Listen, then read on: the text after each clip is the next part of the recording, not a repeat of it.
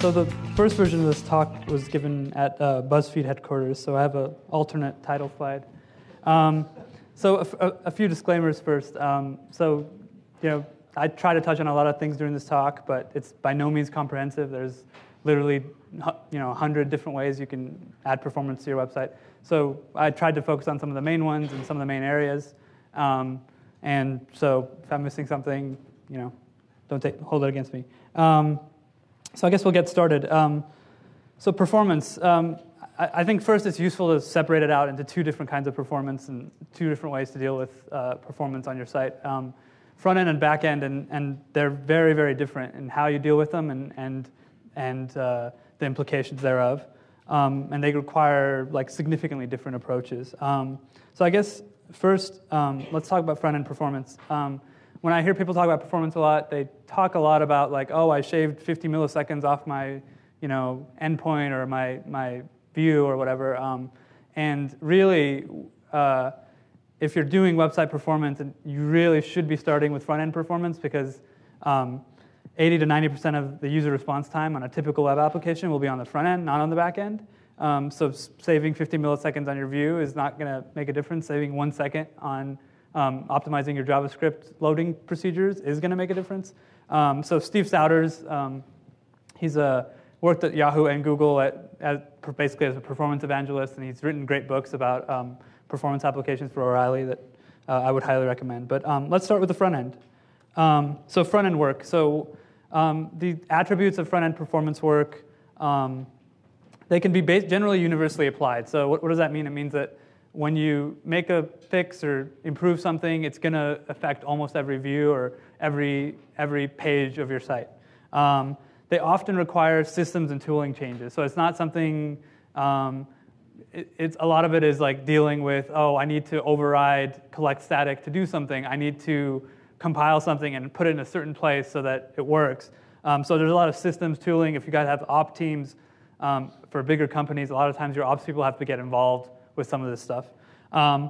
And another attribute is they're often clear system-independent best practices. So this is not often the case with back-end performance work. A lot of front-end performance work, there is a best way to do it. There is the known best way to do it. I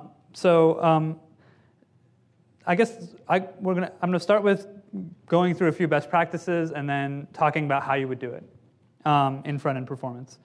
So the first one is caching static assets forever. So why would you want to do this? You'd want to do this because you serve your site up, you're doing 10, 15, 20 requests a second. Your JavaScript, your CSS, your images aren't really changing. So you don't want the browser to constantly be re-getting those resources every time someone refreshes the page or a new user, they go to a different page that has the same JavaScript. So the ideal way to do this is to cache this asset, CSS file, JavaScript file, image file forever, and only change it when the image itself or CSS or JavaScript changes. It's called far futures caching is what a lot of people call this. So how do you do this? How you do this, before it used to be fairly difficult. Now, ever since several versions ago, Django has the static files as a standard part of Django. All you really have to do is set your static file storage to be cache static file storage, or if you have your own storage, use the cache files mix-in. Suddenly, if you look at, you open up Firebug or Web Developer Tools, and you see what happened to your images or your CSS, you'll notice that they're renamed. Cat.jpg became cat.123.jpg, and that's something that basically Django does for you, and it changes the name of the file every time the asset changes. Therefore, things are cached as long as humanly possible. So the second best practice, bundle, minify, compress static assets. So first of all, what does this mean? So bundling means you have 11 JavaScript files on a page. You reduce that to 1 or 2. Minifying means you take all extra white space and long variable names, anything you can out of that JavaScript file. Compressing simply means to basically gzipping it. So this is typically this is done by one packet. So in Rails, this comes standard. In Django, you need basically a static asset manager to do this. The reason you'd want to do this is reducing the number of requests is a strict benefit for making your applications fast. If you ever look at how applications are loaded, like if you fire up Firebug and you look at the network panel and you look at how they're loading, you'll notice there's this like stair-step pattern to how assets are loaded. It'll load like 8 at a time. It'll stop. It'll wait for one of those 8 to finish, and it'll get another one. And that's because browsers basically have a limit per domain of how many simultaneous requests they'll allow on that domain. This is a little bit better in the more modern browsers, but if you ever have to deal with IE8 or God forbid IE7, they have four assets, 4 connections to a particular domain at one time. So you'll notice if you have 14 JavaScript files, it'll be loading 4, it'll stop, it won't do anything until one of those is finished downloading, it'll get another one, it'll get another one, it'll get another one. So what you're trying to do is you're trying to reduce the number of requests as low as possible. And static asset managers do that. So to do this kind of management, basically you got to use a external package. 2 really good ones: Django Pipeline, actively developed. The guy, he takes a lot of pull requests and is always adding stuff. And from the Flask world, Web Assets, which also has a Django Web Assets extension to it, also great at this stuff. So bonus points. The other thing, definitely Pipeline. I'm not sure about Web Assets support. Is in your CSS files, if you're referencing images and those images are under 32K, it'll take those images, it'll turn them into base 64, and it'll embed it right in the CSS file. So I don't know how many of you guys, maybe like 7, 8, 9 years ago, the best practice for reducing number of requests for like websites that might have like 50 little icons was having your designer create sprites and then using those sprites and doing these like CSS offsets to get to the next image and next image and next image. So with data URIs, you don't really need to do that. You can have 50 images, each with a little icon. You can reference them in your CSS file, and the static asset manager will find that, replace it with a base 64 equivalent, and you won't have to deal with dealing with managing sprites. Okay, another best practice: serving static files via CDN. So CDN is going to provide less latency to your user. If any bigger shops like you guys do performance monitoring or testing, and a lot of the performance monitoring tools will show you like the results as if your site was loaded in Brazil and as if it was loaded in Russia and as if because they'll keep servers in those areas and they'll tell you what the latency is. So you won't really notice it maybe locally because you're in New York and your servers are in Virginia. But in Brazil, they might be getting a completely different experience of your website.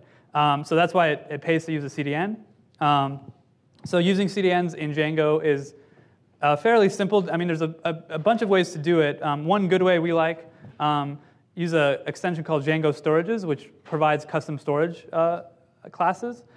We happen to use the S3 one. We store all our static assets in S3. We point our CDN to S3, and we're done. Okay, another best practice. So serving more stuff as static assets. So this is a kind of a general one, but I think it's one that is really applicable. So I'm pretty sure a lot of you guys now, you're using Angular, you're using Backbone, you're using Ember. You're doing less of your templating in HTML on the server side. You're doing a lot more of your templating on the client side. So as a lot of these applications turn into like single page applications where the server side basically just returns JSON and the rest of the stuff happens on the client side, there's an opportunity to store more and more things as static assets. As you store them as static assets, they take load off your servers. You can use the CDN. You can cache them forever. There's all these advantages. So front-end templates, like your Angular templates, your Ember templates, are perfect candidates for serving as static assets. What that requires is a little bit of tooling. I mean, it depends on exactly what JavaScript framework you're using and how your stuff is set up. But it can definitely be done. We do it with Angular, and it works brilliantly. Other thing you can look at is, are there pieces of data that only change in between releases? Like us personally, we have all these like fairly complex menus. They're really just like big pieces of JSON. We were serving them as part of like a payload on the server side, and it was like getting stuck on the page, and the page would load it via JavaScript. What we realized is we could actually just serve those as static assets, have Angular grab those static assets, and it took off several hundred milliseconds from a lot of our key endpoints.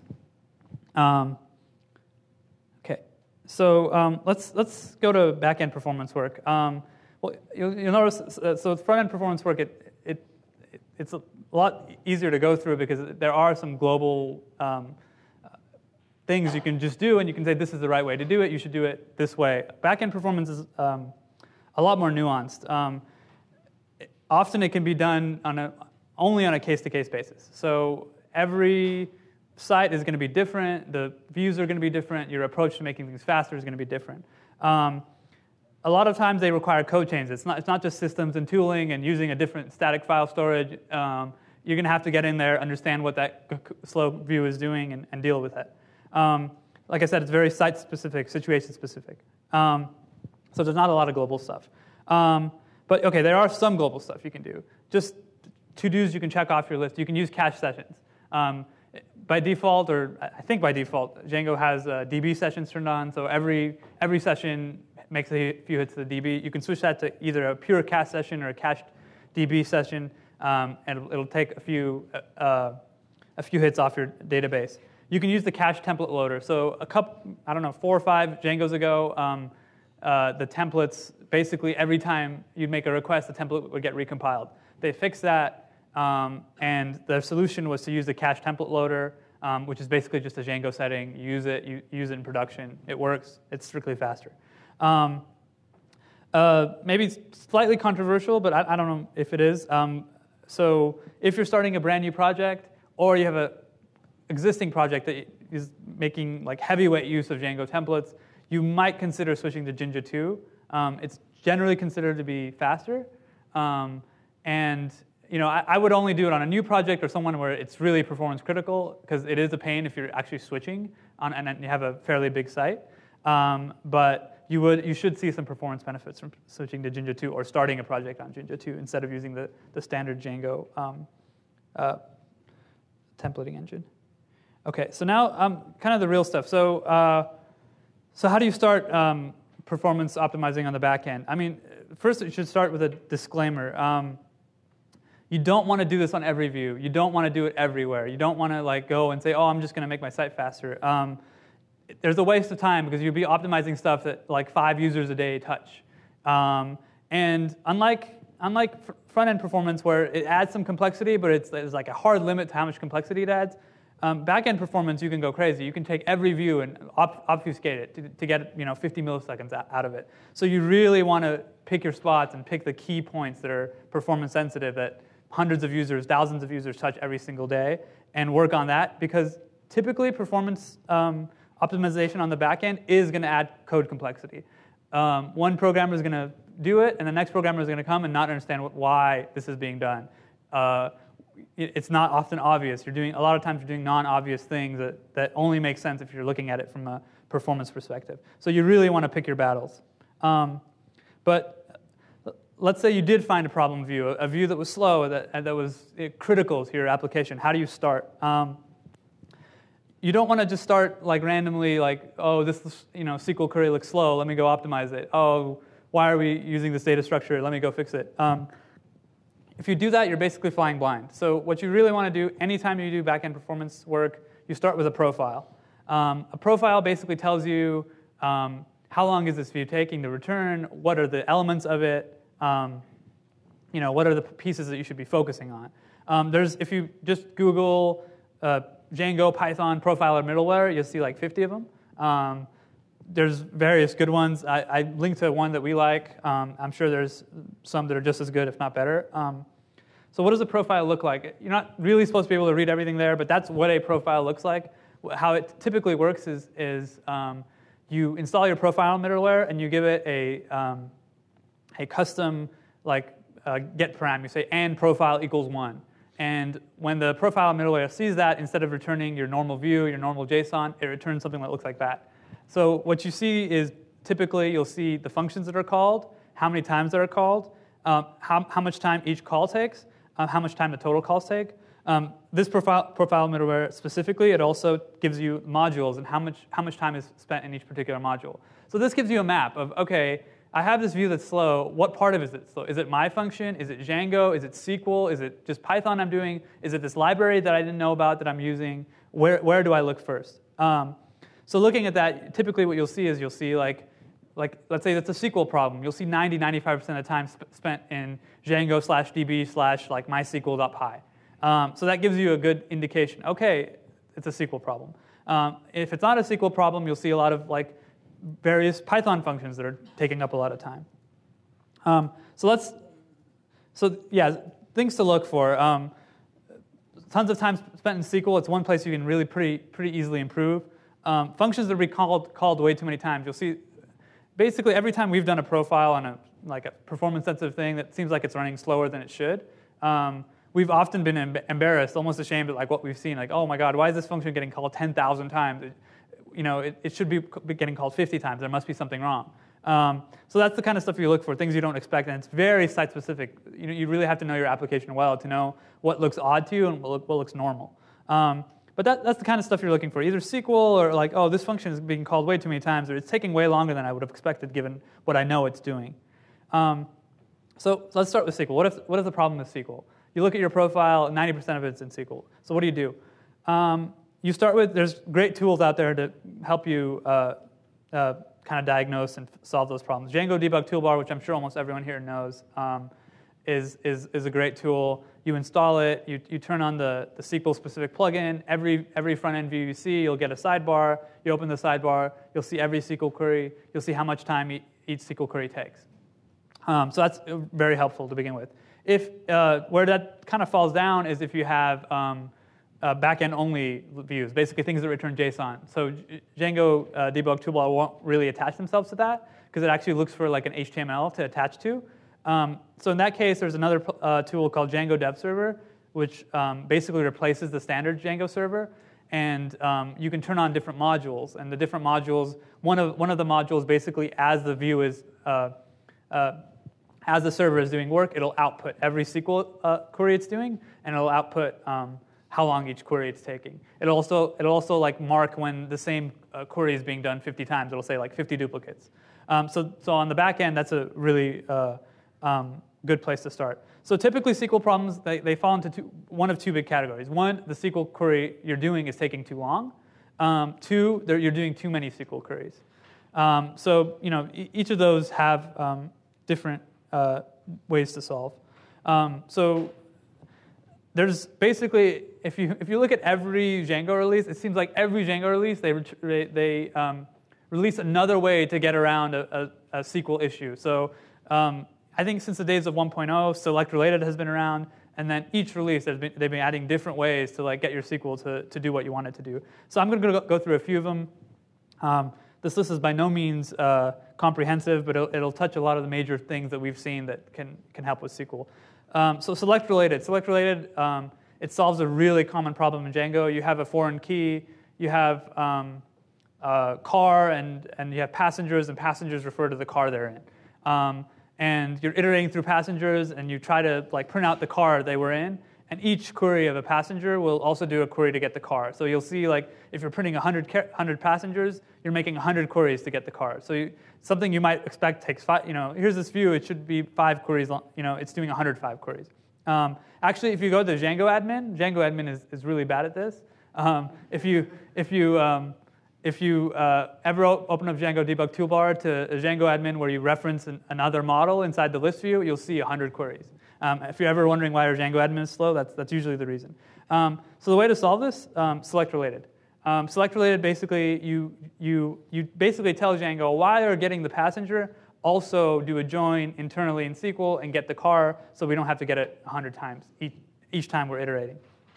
So values list. So a lot of times, the Python object, the model that Django returns to you when you do a ORM query is just kind of getting in the way of you just getting the data. What you eventually really do is just turn it into a dict and return it as JSON anyway. So it turns out there's a lot of overhead with creating this Django object that is your car or is your passenger. It does a lot of stuff to make that happen. You can basically, if you know that you're not doing anything with the object, you're not calling any methods, all you're really going to do is you're going to just take that and put it into Python dict anyway and return it. Values lists are two ways to do that. They basically return a list, or they return a dict with the fields you wanted, and you can basically bypass a lot of that Python overhead. DB index equals true. I mean, it's like a 40-year-old. Ever since relational databases have existed, there's been indices basically, and a lot of times you're querying by a particular thing that doesn't have an index on it, and then ends up being a lot slower than you would expect. So DB index is one way around that. Another page of SQL tricks you can use. So prefetch related. Prefetch related solves a very particular problem. So select related that I mentioned previously, it doesn't work. In particular, it doesn't work with many-to-many relationships. It's because internally select related is done with a SQL join, and it doesn't really map well to making that happen in one SQL query by using joins. So what prefetch related does, it does basically the same thing. It allows you to let's say in our case a passenger could have been in multiple cars. So there's a many-to-many relationship. It makes that work without doing 100 queries, and instead of doing the kind of the matching and avoiding 100 queries in SQL, what it does is it actually does it in Django, in Python really. It gets the two tables you want, it does the matching for you, and it allows you to avoid a lot of extra queries. Prefetch related, even if you don't use it in many-to-many queries, it does have certain advantages. Like we've seen, if you're doing select related on 4 or 5 different tables, internally in SQL, that's like a 5-way join, which is like typically a really big no-no. So sometimes prefetch related is faster because Python basically does a better job than SQL would. Only. So only is, so if you open up Django-debug-toolbar and you do your typical ORM stuff, you'll see that every time Django gets a model or a series of models, it's actually getting every single field from SQL. It's not really a problem until it is, right? So you have 5 or 6 fields on a 100-row table. You'll never really see it as a problem. You have 10,000 rows, and each of those rows have 80 columns, and you happen to only need 4 columns in this view. You're just returning the name and the URL, let's say, and there's 76 other columns. Then it becomes a big problem. So only solves this problem. Basically, what only does is it says, instead of getting all these 80 columns out of this table, get the 4 that I know I need. And I'll just work with those. It kind of happens with a little bit of magic. So if you happen to access a field that wasn't in your only, it'll actually query and get the field, so it won't fail. And this could be a good thing in the sense that your stuff won't break. Why I have this use with caution, it can also be a really bad thing. So if you're using only and you're getting these 5 fields you need, another program comes along and says, oh, I need this 6th field. And they access it without ever thinking about it. We've had situations where suddenly this view is 3x slower, and oh, what happened? Oh, something that was like 5 queries has turned into 500, because now each and every one of those iterations is going and getting the object again because it's missing a field that wasn't in the only. So you want to be sure when you use only that you are very, very careful with it. Use it with caution, comment it well. Just be careful. It's useful, but it can also be dangerous. Defer is kind of in some ways the opposite of only. Rather than saying, hey, these are the fields I want, you're saying these are the fields I don't want. Similar thing. It's a performance thing.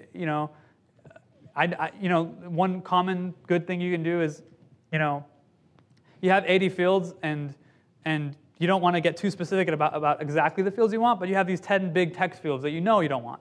You're never going to need in the context of this view. Use defer, you take those out, and you save that time that it takes to get that data.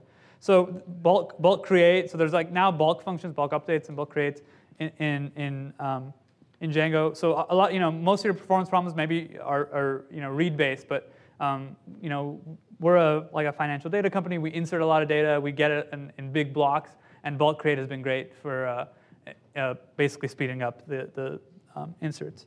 So what if those are some tools? I think there's some other ones too. But if none of that works, you can always fall back on raw. Django basically gives you access into, hey, I need to do this raw query, and just get out of my way. So raw is kind of a last resort thing you can do, but it can be helpful sometimes.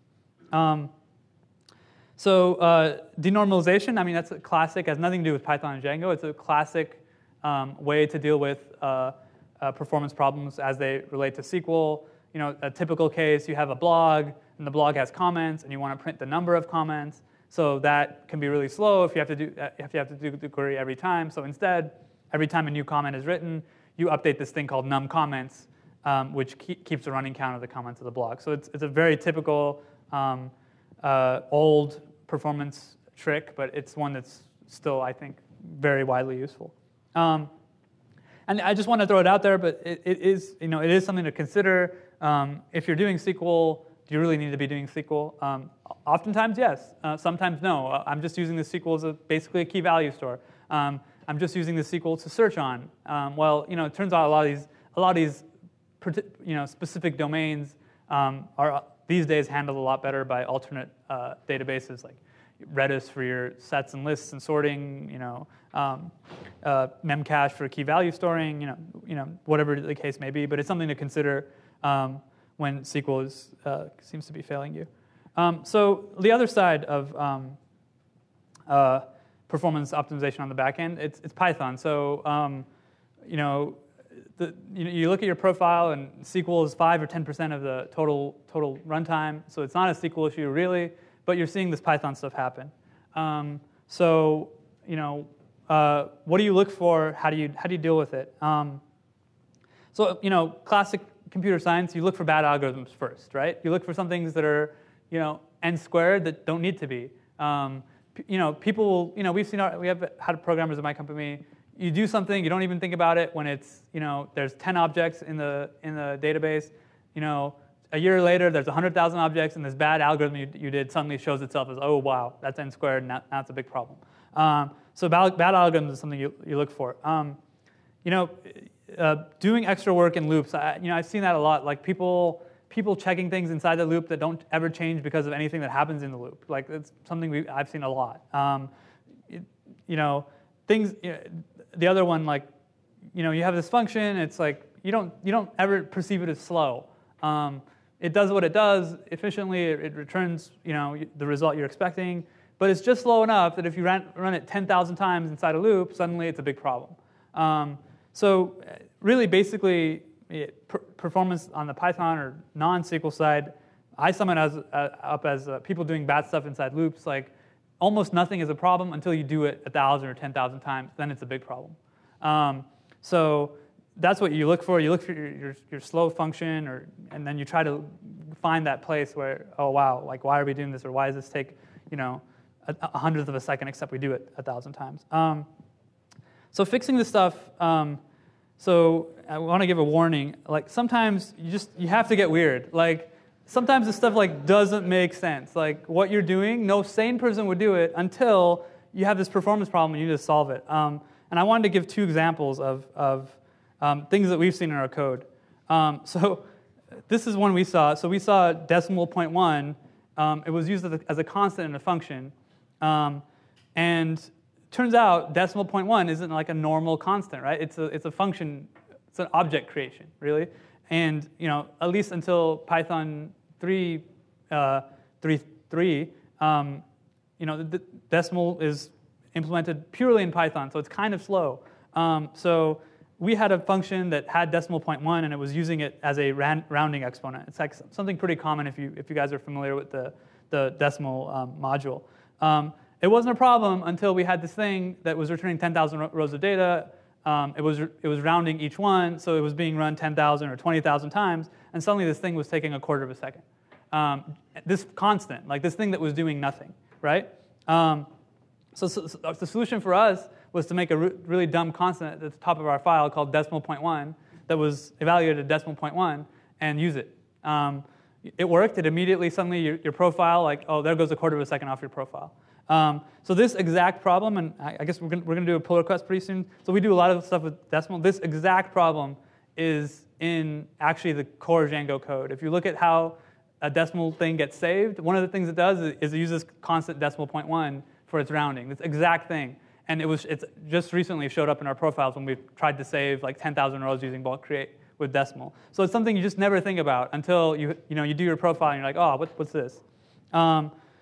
So example number 2, like reverse. So reverse is great. Like don't repeat yourself. Just reference the URL by name, give it its arguments, it'll return the real URL. Reverse is kind of slow. It's fine if you do it once or twice, but we had a situation where we were returning an Excel table with like 5,000 rows. It had the symbol and it had the URL. You could get to the symbol. It's just an output we needed. So we were running reverse 50,000 times. So on the exact, mind you, the exact same URL endpoint, not different ones. It's the exact same one. So it looked exactly like this. And doing it with real data, it was taking a lot longer. So instead what we did is we ran it once with a placeholder argument, and then we used string replace to replace that placeholder argument with the real data. Kind of crazy. You would never want to do it, except when you're trying to make something fast and you need to do it, right?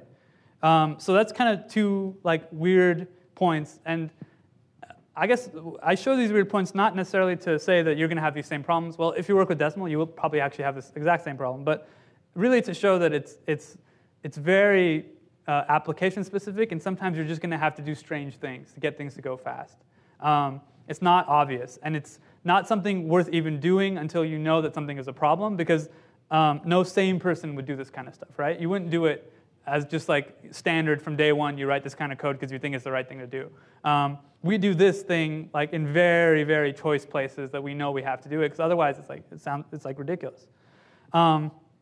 So what if you've done all that stuff? Your Python is as fast as it can be. You've done all the weird stuff.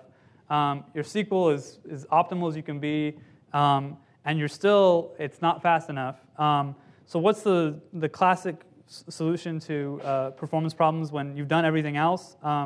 So cache, right? So cache and then cache some more. Anything you can cache it. So that, caching is tricky. Well, there's a saying that says caching is easy and validation is hard. Yeah, you can cache anything, but obviously users are expecting to have a certain expectation of how up-to-date your data is going to be. So for you, the challenge is, okay, let me isolate this thing that I want to cache that I know is slow. Let me think about how often this thing needs to be, changes, or how often it needs to be up to date. Is it something that someone won't care about, even if it's, if the exact number is 6 hours old, or is it something that's so important that, it needs to be, within a minute up to date? So once you've isolated these things, then you cache them. So how do you cache them? So to start with, Django provides some tools. There's a view cache, which is a Python decorator. You can put on any view, and it'll read the arguments of the view, and it'll cache as a key based on those arguments in that particular view. It can be helpful. There's a template fragment cache, so you can it's basically just like a template function. You put it around any piece of templating, and basically anything that happens inside of that is cached. So remember that in Django, queries are lazy, so if the query a lot of times won't be evaluated until the template is like looping over the thing that the query returns. So it's going to cache all that stuff. So that can be useful. But we've personally found a lot of the more useful levels of caching don't come necessarily standard with Django. For us, some of the most useful things has been isolating a function, whether it be a function, a method inside an instance method inside a class, or a class method inside a class, and saying, hey, I want to cache this. So we have interfaces into stocks, and the stocks have data series they return. So a really convenient thing for us to do is have the stock. It has a class method or an instance method, and it returns this data based on arguments, and it's a very convenient place for us to say, hey, cache this for an hour. So for that, you need basically a function level cache, something that'll wrap around any function and cache. So a really popular caching package is called Django Cache Utils, which does function level caching, and it does a lot of other stuff. We actually wrote one called Django Cache Helper, which only does function type caching and nothing else, because we didn't want to deal with other things the package did. We just wanted this 100 lines of code that can cache a package. So if you Google Django Cache Helper, there's very short documentation, and you can just use it. And you basically put a decorator around any method, instance method, class method, whatever, and based on the name of that method, where it is, what module it's in, and the arguments, it'll create a key, and it'll cache it for however long you tell it to. And then lastly, there's query caching. So query caching is something I think, at least I noticed, get popular in Django maybe 3 or 4 years ago, where there's all of these packages released that were trying to solve the query caching problem. And basically how they worked is they attached either automatically or either implicitly or explicitly, you would tell particular ORM calls to say to cache for a certain amount of time. So 2 of these were, one was called Django Cache Machine, and I think it originated out of Mozilla. Django Cache Ops, I think it was just kind of a guy, like a consultant. And they tried to solve kind of 2 different things. One was just caching queries. The second one they tried to solve was automatic invalidation. So knowing when this query should be out of date, and then clearing the cache when they know it was going to be out of date. So I mean, this is a kind of a big topic, but I wanted to put it out there. So these things do exist, and they are used. I think Mozilla still uses Django Cache Machine, although I could be wrong. But they're complex, and there's a lot of caveats. So invalidation is hard, and knowing when to automatically invalidate a query is hard. You can still use these tools to explicitly invalidate, but implicitly it comes with certain caveats, but it can be kind of extremely useful. And I think, yeah, a few minutes early, but that's the end of my talk. Any questions?